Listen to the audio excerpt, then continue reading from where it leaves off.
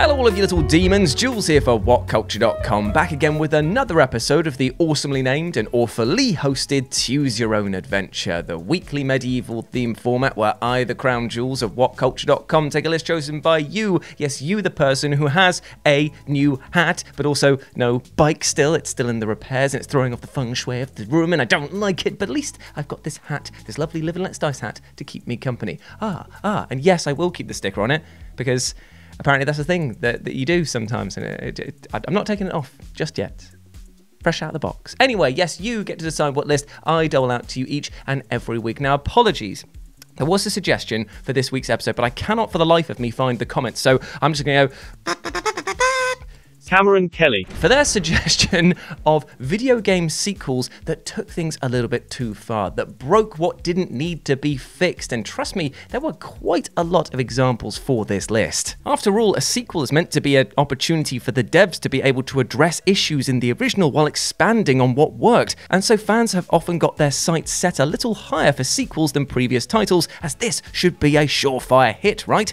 However, as we all know, sometimes a sequel can lose sight of why it rose to public acclaim in the first place, either by doubling down on the wrong elements or, as is the case of a lot of these entries, totally shifting focus away from what put them in the spotlight. It would be like us replacing jazz with a carrot. It wouldn't make any sense and people would lose one of the main reasons they watch this show. So with that in mind, let's get on with it. I'm Jules, this is WhatCulture.com, and these are 8 video game sequels that took things too far. And you know the drill by now. Say hi to me here in the live chat and put your suggestions for next week's episode down in the comments section below. And with that in mind, let's get on with that list, shall we? Number 8, Army of Two, Devil's Cartel. So, if there's one thing in this world sure to make my skin nearly invert through cringe, it's got to be bro culture. The idea of ranking men internally by terms of alpha and beta decisions is one that might as well read misogynist and douchebag, as apart from other backslapping, yes, that is a real sword on my wall, cool guys, you're not impressing anyone. Plus, this statement of me not wanting to be a part of this male bro culture is itself, according to said male bro culture, a Sigma move, which just shows you how redundant the entire system is if me saying I don't want to be a part of it places me near the top of that list. And look at me. I shouldn't be at the top of any manly list anywhere. Long story short, Army of Two is a bro-tastic game for water cooler masturbators who love telling each other about how great their latest whey protein shake was. And the worst thing of it all was that the franchise didn't have to turn out this way. Originally, the franchise focused on co-op integration, coordinated attacks, and a fair few cheesy one-liners. It wasn't perfect by any stretch, but it was a pretty refreshing experience nonetheless. However, when it got to Devil's Cartel, the devs had actively removed a ton of the co-op moves, and instead this was just fast and furious with Monster Energy drink level hype replacing the cars. Had the series gone down the rabbit hole of finding more co-op moves and pushing teamwork as the main focus, then we'd probably be championing the series, but alas, they doubled down on the bro, and we collectively said no. Number 7, Pac-Man 2. Now just imagine being in that moment when you were called into the Pac-Man HQ offices to sit down and hear about the newest pitch for Pac-Man 2. Just try and wrap your head around that moment when those in charge said with straight-faced authority that Pac-Man was going to ditch the mazes, the pellet munching, and basically everything that made it such a breakout hit, and instead was going to focus on point-and-click puzzle solving. I mean, you'd be sitting there thinking, have you scoffed pills that you found in your desk or something? What is going on here? Yet this was indeed the case with the utterly insane Pac-Man sequel, which took everything that worked, tossed it out the window, and attempted to reinvent the wheel with a mouth. Now normally I'd say that such a radical departure would have been a death sentence for such a game, but you know what, Pac-Man 2 is just so weird that it actually kind of works. Helping the little yellow fella through a series of incredulous scenarios is incredibly fun. However, I do have to point out that him ignoring you for 90% of the time to just do even the most basic of commands was not fun. You little yellow bastard.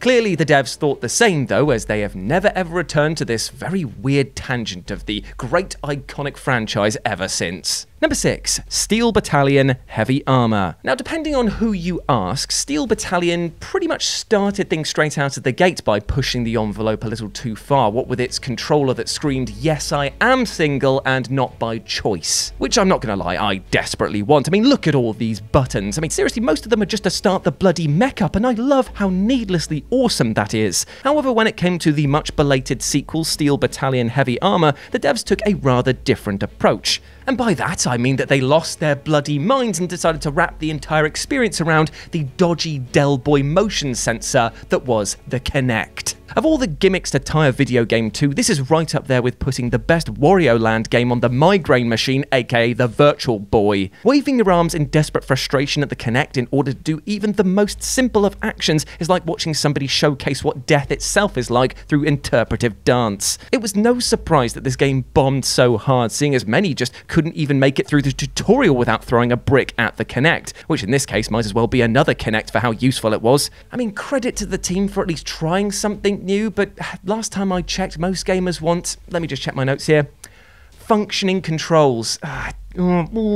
Number 5, eFootball 2022. So let's face facts, there was a lot riding on eFootball 2022 when it was announced, because a lot of people were just like, why are you rebranding PES? I mean, that's a very beloved franchise right there. You're slapping a new logo on it, and we're kind of struggling to see why. Oh, wait, now we do, because you want to sell us off every tiny morsel of this game. Cheers, Konami. Now sure, Konami and every other gallon of crude oil and marketing buzzwords that was poured into a suit calling itself a higher-up claimed that eFootball was a brand new experience, but in reality this rebrand was done solely to tear apart everything that Payers had built up by creating a free-to-play experience that would sell literally everything it could back to its loyal fanbase in the most bizarre ways possible. First came the pre-order promises that were bundled with oodles of premium, oh sorry, there's a mistake in my script there, I meant to say worthless, in-game currency, and the promise of features and modes that wouldn't be available on launch, meaning that you were pre-ordering a supposedly free game and getting less content for your money. Good start, right? Beyond this was the abysmal launch, which was plagued with bugs and issues so aggressive that even the price tag of nothing started to make people feel shortchanged. And even in its current state with the first rollout of updates and content injections, the game feels utterly barren. It was a game that changed everything in its pursuit of pennies, but unfortunately it got its hands stuck in the cookie jar, decided to smash it against the wall, and lacerated itself, leading the entire franchise to just bleed out on the floor. And we're just like, it's meant to be a football game. This is dark. Number 4, Band Hero. Oh boy, the video game industry of 2005 to 2010 sure was a wild time, right? Now, I say this because it's probably the only time in the collective gaming industry where players actually had to ask themselves a very weird question. Where am I going to store all of my weird plastic instruments? We have the likes of Guitar Hero and Rock Band to thank for this mountain of plastic, and soon, thanks to declines in sales and indeed storage space, it was a case where one of the many expansions or updates would come along and break the rhythm clean in two, and that game was Band Hero. With a dramatic shift from heavy rock and metal towards a more mainstream pop music focus, and a whole slew of new controllers to stuff under the bed, the bubble then burst in dramatic fashion. Activision reported a notable drop in sales, which was highly ironic considering the shift in musical tone was done to attract a wider audience, and thanks to the difficulty of these tracks also being nerfed, the hardcore players shimmied around this cacophony of mistakes. The publisher tried to draw from the well one too many time and unfortunately ran dry on the thing that actually counted: innovation. Number 3, Dead or Alive Extreme 3 Fortune/Venus. Okay, so let's get something clear here. Yes, I have played every single version of the Extreme Beach Volleyball series, and no, I'm not going to sit here and tell you that I played them for their surprisingly compelling and robust volleyball mechanics. However, what I did notice upon playing through the 3 games was that the length of the showers that I'd need to take to wash the stank off of me were getting longer and longer, and this was down to Fortune/Venus, depending on your console of choice, dropping all pretense of mini-game fun and silly narratives, and instead becoming solely about the plot. If you can, just put like the plot in air quotation marks on the screen. The devs expected the third installment to make a splash with their admittedly pervy fan base, but ended up kicking a load of sand in their faces thanks to the decision to drop some of the better fleshed out minigames in order to focus on the exposed flesh elsewhere. In doing this, the illusion was finally shattered. There was no way that you could defend the game saying that you were playing it just for the gameplay. I mean, that was paper thin to begin with, and now that had been torn into chunks and thrown into the air like confetti. Not even the hardcore set wanted to defend this game. and in turn, it turned this spin-off into a real bin-off. Number 2. Dynasty Warriors 9. Now, Dynasty Warriors 9 is the curious case of a game that probably should have stayed in its weirdly lucrative lane and actually did the worst thing possible, which was try to innovate. Now, most franchises would be raked over the coals for not innovating, but here, people just wanted more of the same, and they were happy to pay for it. The simplistic button-mashing combo approach to these games, mixed with their epic 1 versus 1000 mantra, made Dynasty Warriors a smash hit series across the globe, and fans were more than happy enough to shell out for each new edition as long as it contained maybe 1 or 2 new playable officers. In fact, the 2 times that the series diverged from this formula ended up being the most reviled entries, namely Dynasty Warriors 6 and Dynasty Warriors 9. With DW6 came the Renbu system, which promised fans ultimate combos, which, let me tell you, as a die-hard fan, was like being told here's unlimited spending money in the factory of dreams. However, in reality, this actively removed your combat options as you had to build up a combo meter in order to gain access to the better attacks. Dynasty Warriors 9, on the other hand, decided to take things open world, meaning that while we did get more areas to explore, most of the landscape was utterly devoid of anything to do, and it meant that all the busy work of open world titles was also dolloped into this experience. Shock horror. Surprisingly, people don't want to ride on horseback for 15 minutes to go and battle like 10 dudes and then spend another 15 minutes riding back. Who could have predicted that? We wanted epic scale battles, but what we got was a few car park beatdowns showing just how much DW9 had tried at overextending its ideas. And number 1, Arms Spirit Arcade. Okay, so before I begin this entry, I have to preface this a little bit, and you do so by doing this. Yes, it's the Evil Finger Temple. It's back again. I know that James Dowes hates it, but I have to explain because this game actually isn't a sequel. What it is a spiritual sequel to other arm wrestling video games that were in the arcade at the time. So yes, it is a technicality that I'm trying to get away on, but I think that you'll understand why I want to talk about Arm Spirit, because, and I really want you to pay attention here, this arcade game broke 3 people's arms. I think things went a bit too far there. I think that when a game can actively destroy those playing it, that things have officially gone a little bit off the deep end, and thus it wasn't long before Armed Spirit was pulled from arcades. Oh, but not before a really gross statement was made by Atlas, who said that even women should be able to beat it.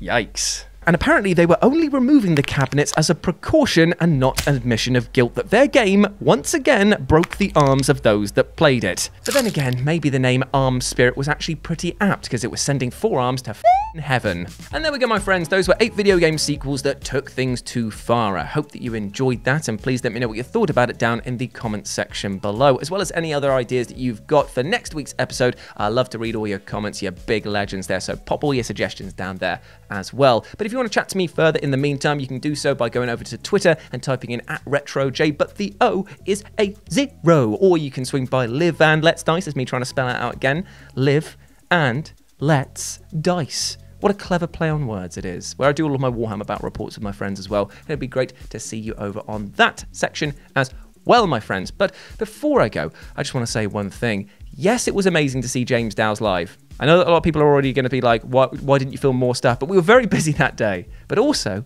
that I hope that you're treating yourself well with love and respect, my friend, because you deserve the best things in life, and don't let anything or anyone else tell you otherwise, all right? You deserve love. You deserve happiness. You deserve all of the success in the world. Now go out there and smash it, my friend, because you're not alone. We're all with you. As always, I've been Jules. You have been awesome. Never forget that. And I'll speak to you soon. Bye.